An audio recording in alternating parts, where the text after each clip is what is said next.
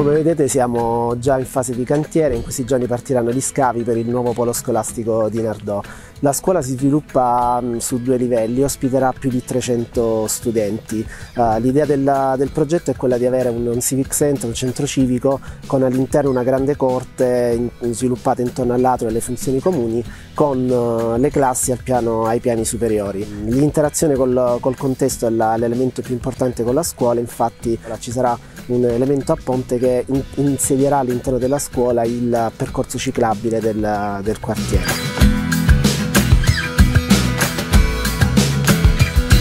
Dalla scuola mi aspetto che ci sia una didattica più innovativa, più nuova, che si possa fare non solo le attività più normali, più regolari che si fanno solitamente, ma anche qualcosa di più extra, che ci siano delle didattiche più innovative, delle attività PON e delle attività digitali, comunque cose extra rispetto alle solite lezioni, ecco. Io le aspettative che ho su questa scuola, essendo un genitore, è quella che oltre ad essere un'opportunità maggiore per i ragazzi che le frequentano, sia anche un'opportunità assolutamente innovativa per la collettività e per la comunità neretina, che avrà a disposizione biblioteca, palestra e potrà essere a disposizione di chiunque voglia come centro di istruzione e centro di studio.